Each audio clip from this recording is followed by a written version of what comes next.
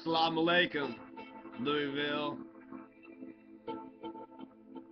So you got the Black Panthers are in Louisville. Louisville's got some of the worst poverty in a state with one of the worst poverty. The state of Kentucky's got some of the worst statistics in the entire country. Louisville has its own specific set of issues, but not much different from the rest of the state. There's still the insanity, there's still the violence, there's still the police brutality, still the meth heads, still the white supremacists, police brutality, I already mentioned that. The poverty, the racism, the homelessness. In fact, the homelessness might be worse here than in other places, because it's manageable, I guess, in other places. Homelessness is. So I was in the middle of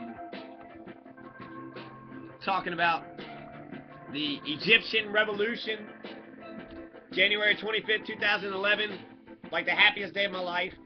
Egypt, motherfucking Egypt, decided to have a revolution. Egypt, the pharaohs, their pyramids, where I think we learned like Sanskrit and writing and World Civ. I remember kind of paying attention to World Civ, but Egypt was one of the beginning ones, right? For the Western society likes to steal from Africa and say, nah, Western society come up with these things. So Egypt is, I think of ancient Egypt and the fact that that mentality, that idea that it's ancient Egypt and it's being smashed into something brand new, that's amazing. That's incredible. Egypt is showing the world the path on how to win. So did Tunisia, so did the Velvet Revolution. Any of these revolutions that are being successful, Egypt, Tunisia, and I would even say, the Velvet Revolution in the old Czechoslovakia, the Czech Republic, and the Slovak Republic against the Soviet Union, dictators. So those are three good peaceful revolutions that we can learn from, because that's the only way we can have a revolution is a peaceful revolution. We can't have a violent revolution. They got all the guns. They got alcohol, tobacco, firearms. They got David Koresh. You see what they do? They kill the kids. ATF don't give a shit. They'll kill the kids. The Border Patrol, they fucking shooting Mexicans. They don't give a fuck. They don't give a shit. Border Patrol, Navy, Marines, they got lots of people with guns in our society. They got Army, they've got Air Force, they got Border, well, I already said Border Patrol, but you got, Naval Patrol, you got National Guard, you got Kentucky State Police, you got the local police, the city police, you've got Homeland Security, you got the FBI and the CIA.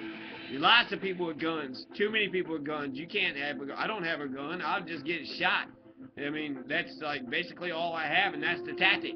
Peaceful revolution. Stand up for what we say is right. We're not here to make any damage. We're just here to demand our rights, to demand our freedom, and we should be free. We should be free in this country.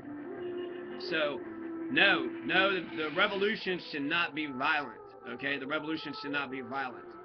It should be peaceful demonstrations sustained for several days for a well-defined agenda. The Egyptians want to throw Mubarak out. They want to end police brutality, stop economic inequality, and have a democracy. So they wanted, those are the main agenda items, the main items on the agenda. And I want all the same things, all the same things, virtually all the same things. We got economic inequality here. There's police brutality here. I guess it's not, it's not like some of your poor nations, but we're America, and this is Americans, and it should be better. It should be better than this. And this country should be better than this. And the fact that we have homeless, the fact that Mayor Fisher's going to be pushing the homeless underneath the rug and pretend like the homeless ain't even here, like he don't give a shit about the homeless, like it's bad PR for the city to have the homeless visible. The fact that that's the position that Mayor Fisher is going to take, it just shows what kind of person he is. Shows his fucking character. He's a dodger. He's going to just get away with fucking bullshit. He's not actually going to fix the problems. Mayor Fisher, you don't want the homeless occupying public spaces? In homelessness. Fix the homeless problem here. There's a homeless problem in Louisville that needs to be fixed. Yeah, there's homeless shelters, but they're overcrowded and they're not serving enough food, and you guys are cutting the services. There's a reason why people choose to live out in the woods in these Fishervilles, okay? Well, we got 3, 4, 5 Fishervilles at least that I know of. So actually, the best Fisherville is the one that stays invisible. Find yourself woods and tell nobody about it, allow nobody to know that you're there. Keep it silent. Keep it to yourself. And maybe have some people from the inside, you know, film stuff and let the world know what you're going through, but don't let anybody know the path that it actually took to get there. You got to cover up those tracks. Those tracks are just like in Batman, how he takes the Batmobile and he drives through the lane, and all the leaves all coming up and going down and shit, they come right back. So hide, you know, cover your tracks. February 2nd, 2011, the Battle of the Camel. So in Egypt, I'm talking about the Egyptian Revolution, I'm going through the timeline. Violence escalated as waves of Mubarak supporters met anti-government protesters, and some Mubarak supporters rode on camels and horses into Tahrir Square, reportedly wielding swords and sticks. President Mubarak reiterated his refusal to step down February 2nd. So this is 8 days after the revolution, right? The 5th, 6 days, 7 days, 8 days after the revolution. President Mubarak said he's not going to step down to several news agencies. Incidents of violence towards journalists and reporters escalated amid speculation that violence was being encouraged by Mubarak as a way to bring the protest to an end. So yeah, Mubarak was escalating the violence. It was him doing that. That's why journalists and the reporters are getting attacked. No journalist or reporter should be attacked. All they're doing is recording the events. They are non-biased, third-party people who are just recording the events. A true journalist is not getting inside the events, but they're taking a step back and they're observing the events. And actually the National Guard was a protection for civil rights, and the journalists, the photographers, were protection for the civil rights activists.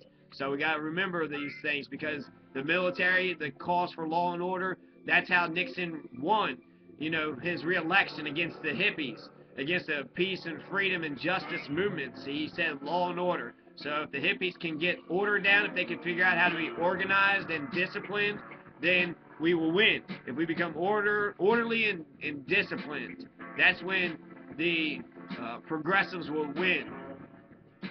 So more discipline, more order, and to allow democratic processes. So we're not anti-democracy. We are open-minded. We listen to everybody out. We're consensus-based. We want to hear what everybody has to say. Everybody's issue has a place at the table. And it may just take finagling, talking to more people, talking about your ideas, getting working groups together, talking to more people, and just keep on doing that until you know, you got a place in society. You got a spot that where you feel useful and you're being productive and you're helping out the revolution. February 6th, 2011. So this is 12 days, okay, after the revolution. So 12 days after the revolution. A multi-faith Sunday Mass is held with Egyptian Christians and Egyptian Muslims, Tahrir Square.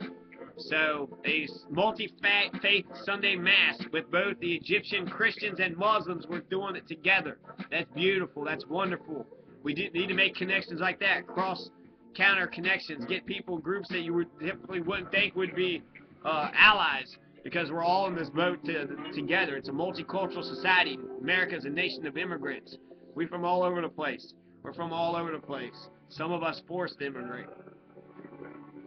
Negotiations involving the Egyptian Vice President Omar Suleiman and representatives of the opposition commenced amid continuing protests throughout the nation. The Egyptian army assumed greater security responsibilities, maintaining order and guarding the Egyptian Museum of Antiquity. Suleiman offered reforms, while others in Mubarak's regime accused foreign nations, including the U.S., of interfering in Egypt's affairs. February 10th, 2011. That's 16 days after the revolution. Mubarak finally addressed Egypt amid speculation of a military coup, but rather than resigning, as was widely expected, he simply stated he would delegate some of his powers to Vice President Suleiman while continuing as Egypt's head of state. Reactions to Mubarak's statement were marked by anger, frustration, and disappointment, and throughout various cities there was an escalation of the number and intensity of demonstrations. February 11th, 2011, 17 days after the revolution. The Friday of departure. Massive protests continued in many cities as Egyptians refused the concessions announced by Mubarak. Finally, at 6 p.m. local time, Suleiman announced Mubarak's resignation. entrusting the Supreme Council of Egyptian Armed Forces with the leadership of the country. Nationwide celebrations immediately followed. February 13, 2011, Supreme Council dissolved Egypt's parliament, suspended the constitution in response to demands by demonstrators. The council declared that it would hold power for 6 months or until elections could be held. Calls were made for the Supreme Council to provide more details and specific timetables and deadlines. Major protests subsided but did not end. In a gesture to a new beginning, protesters cleaned up and renovated Tahrir Square, the epicenter of the demonstrations. Although many pledged they would continue protests until all the demands had been met. So SCAF takes over. The military takes over. The military takes over February 13, 2011. 13 plus 6 is 19 days after the revolution. So for nearly 3 weeks, the demonstrations went on. For 3 weeks, the revolution of Egypt, the mother of the world's revolution, the mother of Occupy, went on. I guess Tunisia's the spark. Mohamed Bouazizi. February 17th, 2011, 23 days after the election. The army stated that it would not field a candidate in the upcoming presidential elections. 4 important figures of the former regime were detained on that day. Former Interior Minister Habib El-Adli, former Minister of Housing Ahmed Maghrabi, former Tourism Minister Zuhair Garana, and steel tycoon Ahmed Az. March 2nd, 2011. So, 28, 26, 30 days after the revolution. I'm just going to say it's about a month after the revolution. March 2nd. The constitutional referendum was tentatively scheduled for 19th March 2011. March the 3rd, a day before large protests against him were planned, Ahmed Shafiq stepped down as prime minister and was replaced by Issam Sharaf. So Shafiq stepped down and Sharaf stands up. March the 5th, several state security intelligence buildings were raided across Egypt by protesters, including the headquarters for Alexandria Governorate and the main national headquarters in Nasir City, Cairo. Protesters stated they raided the buildings to secure documents they believed to show various crimes committed by the SSI, the state security intelligence, against the people of Egypt during Mubarak's rule. So they went into the police headquarters and they stole the papers to make sure that the evidence for what Mubarak had did during to the people would be known by everybody. March 6, 2011, from the Nasir City headquarters, protesters acquired evidence of mass surveillance and vote rigging. So they fucked with the votes. And there's mass surveillance, like the NSA program in America, noted rooms full of videotapes, piles of shredded and burned documents, and cells where activists recounted their experiences of detention and torture. March 19th, the constitutional referendum was held and passed by 77.27%. The constitutional referendum was held and passed by the overwhelming vast majority, 77%. So they passed the Constitution. 77% is just by the people. March 19th, they passed the Constitution. Parts of the Interior Ministry building catch fire during police demonstrations outside. March 22nd. March 23rd, the Egyptian cabinet orders a law criminalizing protests and strikes that hampers work at private or public establishments. Under the new law, anyone organizing or calling for such protests will be sentenced to jail and or a fine of LE 50,000, which is about 100,000 US dollars. April 1st, 2011, the Save the Revolution Day. April 1st, 2011, Save the Revolution. Approximately 4,000 demonstrators filled Tahrir Square for the largest protest in weeks, demanding that the ruling military council move faster to dismantle lingering aspects of the old regime. Protesters demanded trial for Hosni Mubarak, Gamal Mubarak, Ahmed Fadi Sour, Safwat El Sharif, and Zakaria Azmi as well. October 8th, 2011. The Friday of Cleansing. Hundreds of thousands of demonstrations again filled Tahrir Square, criticizing the ruling Supreme Council of the Armed Forces, also known as SCAF. SCAF took over, right? The military took over, and they might allow for peaceful transition to democracy, or they might not. We're still watching it, still what's going on in Egypt, still seeing how it's going to turn out. The parliament was able to reconvene. Morsny was right about that, to reconvene the parliament. So, Friday of cleaning. Hundreds of thousands of demonstrators again filled Tahrir Square, criticizing the SCAF for not following through on revolutionary demands. They demand the resignation of remaining regime figures and the removal of Egypt's public prosecutor due to the slow pace of investigations of former corrupt officials. The Egyptian Revolution, more coming up. Occupy Louisville, We Are Change, Working Families Party, the Revolution Club, WFP, Working Families Party.